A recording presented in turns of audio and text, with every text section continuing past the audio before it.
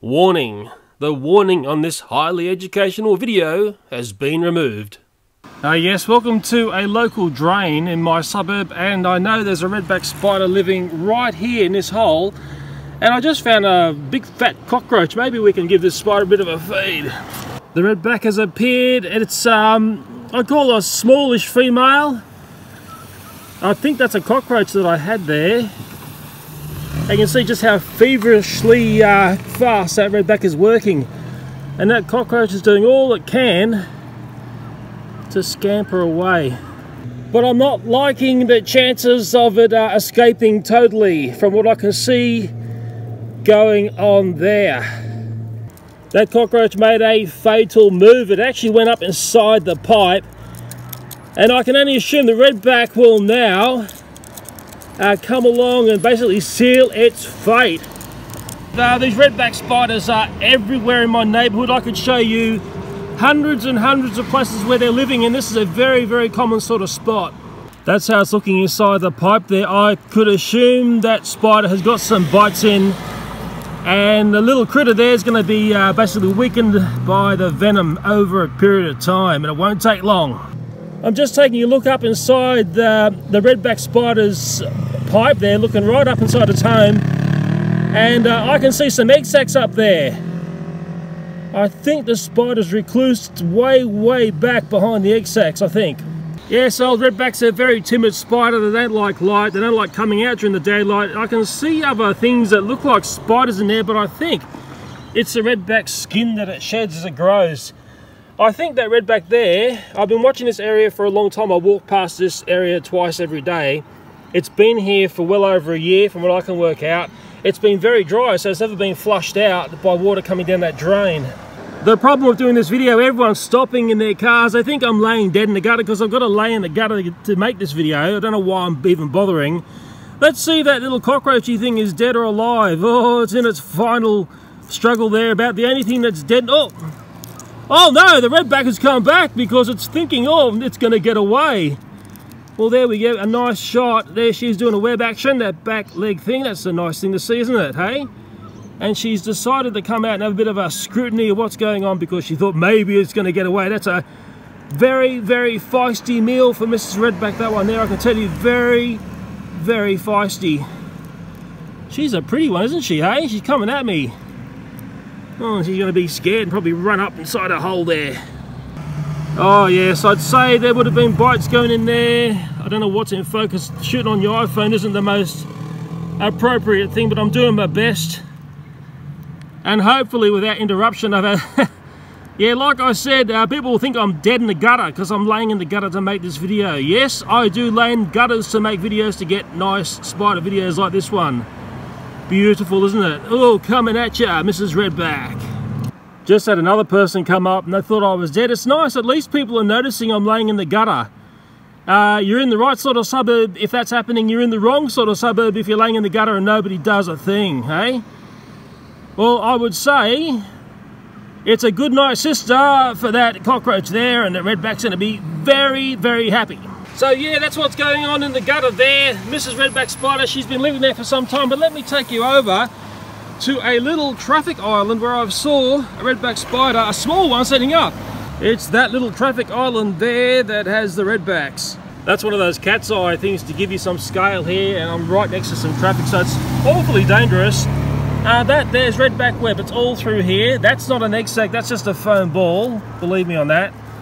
And if I scratched around in there, there'll be a very small female, but the chances of finding her and she's going to be frightfully scared of me would be near next to zero. Mind you, the audience often say, oh, but Leo, we saw the spider. In fact, I just saw the spider, I think. I saw things scampering through this messy stuff here. Do we really want to go there? Yeah, I don't want the thing crawling up my arm, I can tell you. It's not going to be very happy that I'm displacing its wondrous home. Very adaptive little critters. They'll set up basically anywhere where things can get trapped walking along there, and we are literally in the middle of the road here. Right on a traffic island in the suburb where I live. So that was the little traffic island there, Mrs. Redback living there. That was the gutter that we looked at there, and we fed the spider. Let's take a look at my local pizza shop to see if we've got Mrs. Redback living there as well. I was here just yesterday and I noticed a female redback spider, and I know exactly the zone she's living in. Okay, this barrel here is the barrel where the redback spider was living. I saw it here yesterday. I can see their sort of web up there. I can see a beetle up there that a redback has captured. I'm not sure if you can see that. I'm going to pull this drum out very shortly. If I come around here, nice and gingerly, of course, we're going to see more web here. In fact, there's a lot of web. There is a stack of web. So there's a metal band on this drum. They're going to love living behind this. There's also this type of building structure here. They love to get underneath here and live here. It's almost like the perfect redback home. I'll just carefully pull this drum out a bit. Oh, quite heavy. Redbacks love this thing. Okay, the first thing to note, I can see a very immature spider there. It may be a redback, but up here is all the gubbins of redback activity, the things they like to eat, those black beetles. There is a dead cockroach there as well. And yeah, redback spider paradise. On this type of building structure, there's actually holes that go through here. See that there? So they could easily reside up there. That'd be the perfect little snake hole for them. And they can easily hide in here as well. And when the spiderlings come out, and it's right at the end of the spider season where I live, that's another hole there. They'd be all inside this aluminium bracket here. A perfect spider home. There's redback spider web all there as well. Tons of it. The spider infestation at the pizza shop was so immense, I came back here in the early morning because I knew I could see the spiders much easier in the darkness.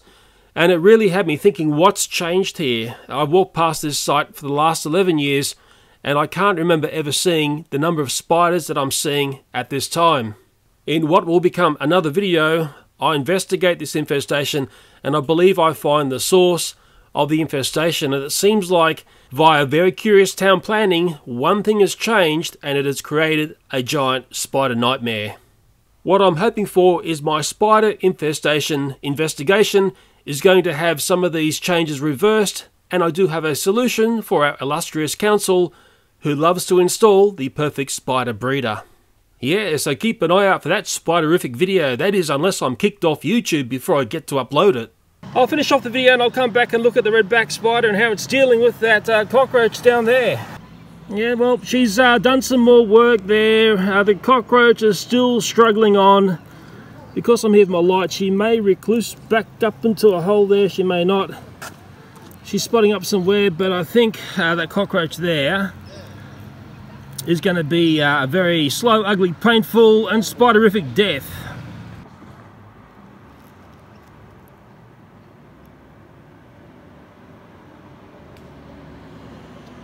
I've come back here at night to show you the redback spider in this same little hole. This will be a bit added on to the end of the video, I think. I'm in the gutter again. Hopefully I won't be hit by a car, and if I zoom in like that, we get to see her in a nighttime glory in a comfort zone because they are nighttime spiders. Now I'm here at night. I can actually see there is another spider here. It might be the male. Let me see if I can go in for a closer look. It's right in the middle of the screen there. I'll just move the camera a bit. You can see the shadow of the spider. I'm having trouble trying to work out whether it's male or another female.